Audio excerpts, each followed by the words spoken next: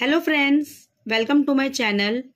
Today we will learn Global Positioning System, means short form GPS, meaning advantages and disadvantages. So let's start. Meaning GPS stands for the Global Positioning System. This system is using the signals that will transmit by orbiting satellites to pinpoint a device location and also determine any movement over time.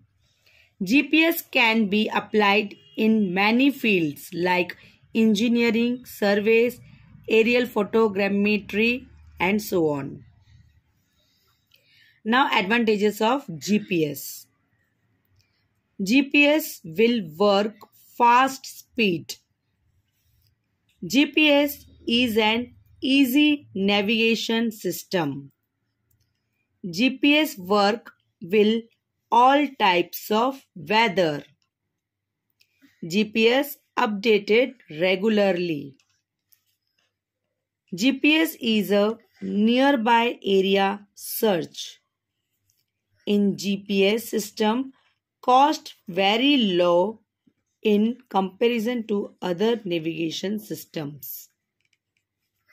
GPS can solve the problem in roads and buildings as well as natural disasters like earthquakes. Due to their low cost, it is very easy to integrate into other technologies like cell phones.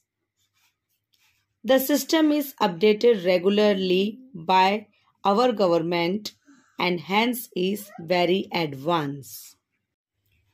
Now, disadvantages of GPS. First, need for good care. Second, potential failures. Need external power. Fourth, inaccuracy.